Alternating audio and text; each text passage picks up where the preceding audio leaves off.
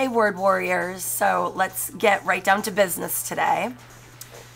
This week is recovering a sense of identity, and last week we really did address,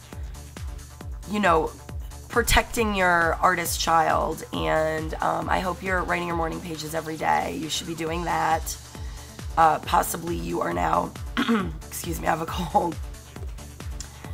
Hopefully now you're using your channel journal and starting to be able to have communications with your highest intent, your highest self, and getting that down on the page. So, something that you're going to encounter along the way is skepticism, self-doubt. So whatever idea you have, whatever creative path you're choosing to go down, I want you to understand that it's very normal and actually part of the process to have moments where you don't know if what you're doing is valid. Let me put it to you that way. Is this just a big waste of time? And the answer to that is absolutely not. Every creative endeavor is worth your time just for the process itself. If you are drawn to these videos, it's because you're already in the process of creating something, or you have been fantasizing about creating something. So the difference between actually having the work to show and not having it is putting in the time and creating that balance in your life. So it's really important that at this point you are making your creativity as important as your daily exercise, having your dinner, going to work, spending time with your family. All of these things are important and really aren't up for being taken off the list for most of us. And maybe the gym will get knocked off.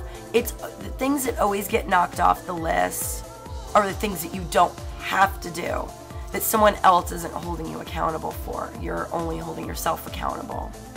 But every time you break that promise to yourself, you chip away a little bit at a time what's important to you. And so I'm going to invite you to start making the promises that you make to yourself just as important as the promise you make to your boss that you're going to be to work the next day, or to your children that you're going to have dinner on the table. More oftentimes than not, the first promises that get broken are the ones that we make to ourselves. And this resonates in your heart. We've all done it. And it's just because there's so much to do in a day. You make little excuses as you go. Oh, I'm too tired. I don't feel like doing that. I don't feel like getting up half an hour early to write my morning pages. I'll skip the gym today. I'm really not feeling it. So it's fine to do that once in a while, but if you're doing that day after day after day, you're not going to achieve the goals. You can't sit on your couch, watch TV, and eat potato chips and expect to get in supreme physical shape.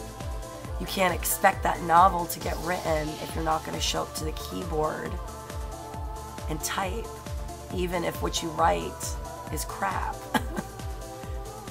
That's a professional term, by the way. You have to be willing to write bad in order to write good. I had to write a lot of pages, and if I was just focused on the end product, I would have never gotten some of the amazing work that I'm starting to put out now, but it took me a while. So I want you to, this week is about recovering your sense of identity by getting rid of what this book, The Artist's Way, hopefully you got a copy of this. I'm on page 49.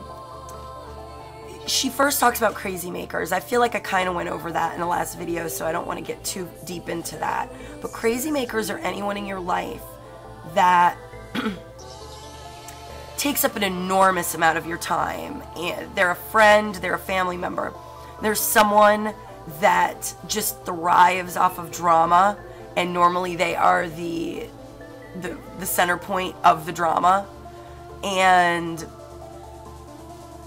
you're constantly kind of sucked into this vortex of really make-believe problem solving for them, and all the while you're breaking promises to yourself about writing that novel, going to the gym, but we're going to focus on our writing right now.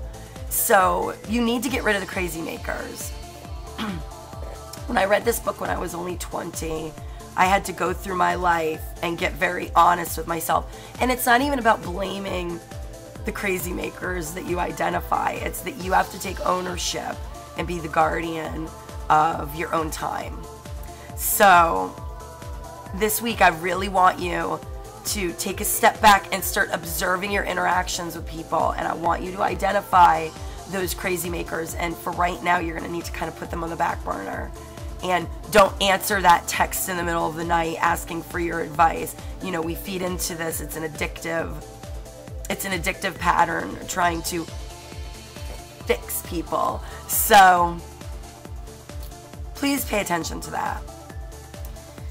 The next thing we do is, like I said, the self-doubt and the skepticism. It'll go something like this in your brain. You know, you wrote something in your morning pages, maybe you had a breakthrough, and this little voice will go through your head. Yeah, I mean, that's really great and all, but you probably won't have this kind of experience tomorrow when you do it.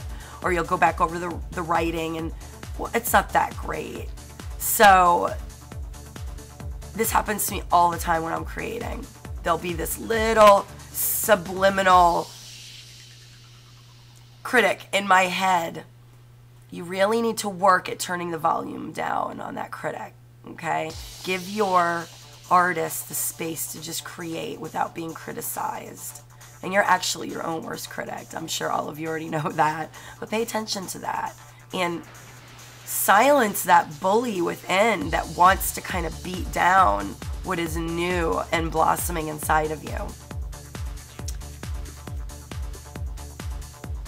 It's really important to stake your claim. I'm a writer. I'm a musician. I'm fill in the blank. You deserve it. We're all creators. We all have unique gifts.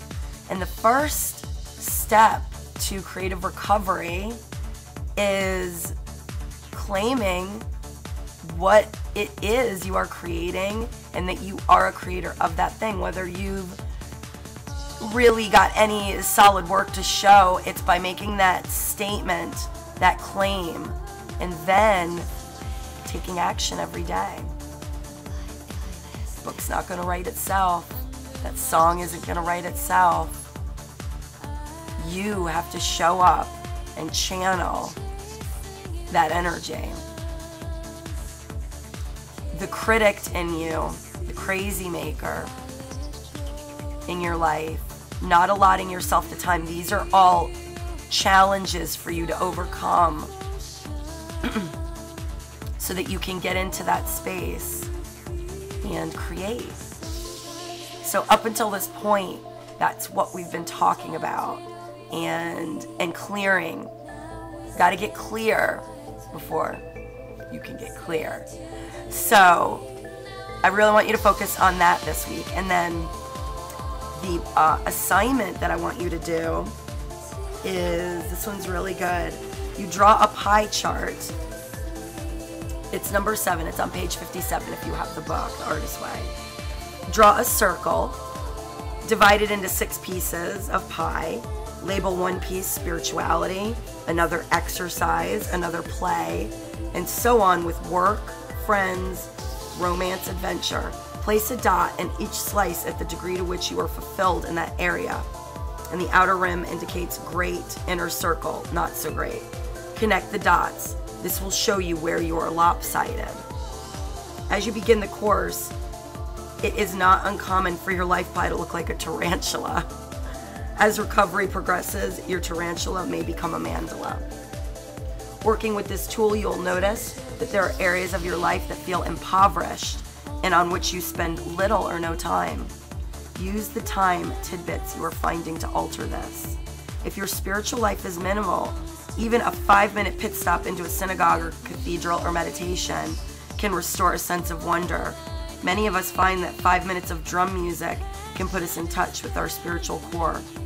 For others, it's a trip to a greenhouse. The point is that even the slightest attention to our impoverished areas can nurture them. It's great advice. It's a great exercise for you to do. So you can identify. Many times it's just bringing awareness to the things that we are completely ignoring in our life that are very important to us. And so creating that visual, the pie, I think can be very powerful. I know when I first did this, it really gave me the desire to want to change this. You know, here on one side of my pie, I've got advice to friends is like taking up half of my pie. And, you know, my creativity is this little tiny slice. All the things that actually really meant a lot to me, I wasn't dedicating my time to, which feeds your self-critic. Ah, you big failure. Look at you. And so when you break promises to yourself, you are giving power to the bully, the critic within, to keep you down. Yes, we all have a part of ourselves that is our own worst enemy. And the trick is to identify that and to start working at clearing, taking that energy away from that part of yourself and to minimize it until it's absolutely gone. So I had a breakthrough with my writing last week in my novel, and I wanted to invite all of you. I used my webcam instead of taking all of these notes, because as a writer I'm already writing enough, and I've got like this 50-page outline for this novel, and it's starting to really frustrate me. So one day when I was working out at the gym, I had a new idea, and I thought, I'm just gonna come home and I'm gonna talk on my webcam to myself. You know, it's just for me. And this way I can listen to it when I'm like cooking my breakfast, you know, doing anything around the house to refresh myself of what my inspired thought was. People, for whatever you do, use your webcam as a way when you get that little inspired, you know, piece of poetry, a piece of music, whatever, just get your cam out, record that thought, and then it's there, and you know it's safe. And so when you're ready to revisit it, sometimes it might be a few days, you've got it there and you can refresh yourself. And it's because it captures your emotion as well that I found it very powerful. And now what I'm doing is basically brainstorming on the webcam one chapter at a time, whereas usually I would write my outlines. As a writer, I'm telling you, it's absolutely brilliant new tool. I invite you to try using it and let me know how that goes. So that's it for this week. I'm very proud of each of you, and I love you all. Namaste.